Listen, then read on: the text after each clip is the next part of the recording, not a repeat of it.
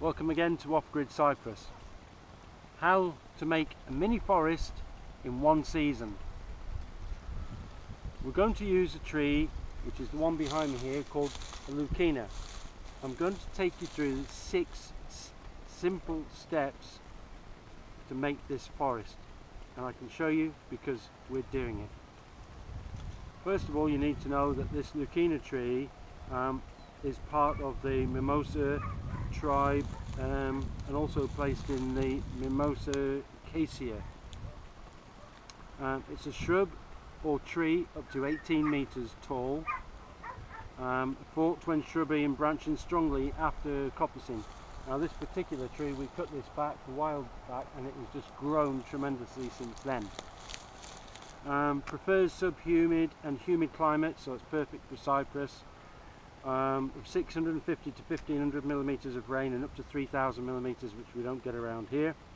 Annual rainfall, and tolerates up to 7 months dry season.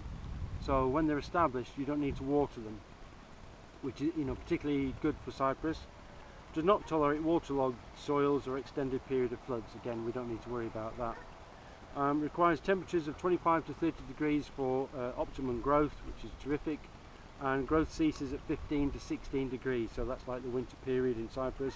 Light frost will kill the leaf, heavy frost will kill the stems back to ground level, but will not kill mature plants. Okay, so that's an introduction. Behind me is our very mature 10-year-old Leucaena tree. Now this has never been managed. The only thing we've ever done is cut it back when we had to feed one of our animals, because the leaf content is very high in protein.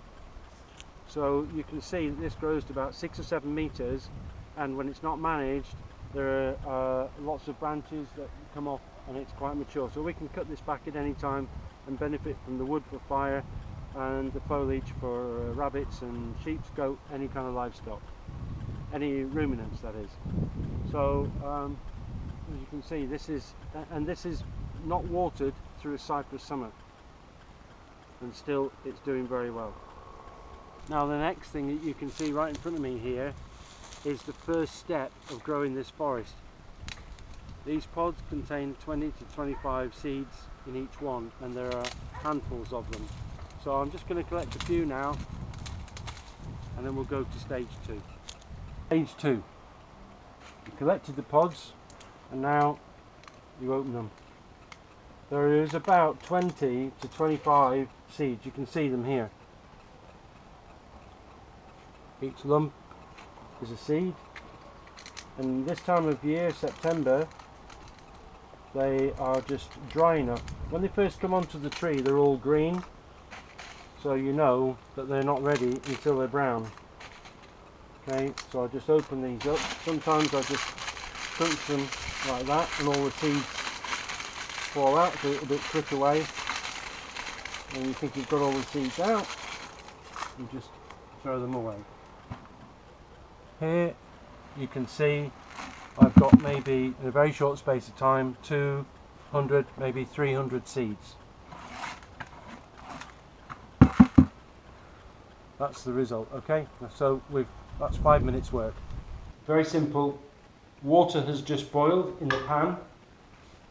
This is the scarification process. The water has just boiled in the pan, and these are 200 seeds, 300 seeds maybe.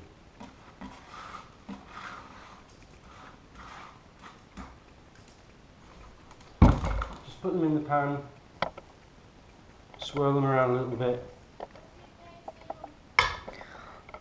This is the scarification process. The water's just boiled in the pan, the seeds go in there, you just swirl them around a little bit, put it down and leave it till the morning. The other part of stage 3 is actually preparing the seeds for germination. You saw me yesterday put the seeds into boiling water. So I'm just going to drain that off a little bit, and you can see there's all the seeds we did yesterday. Okay. Now you can see even what's left in the pan here. You can see dark ones and you can see light ones.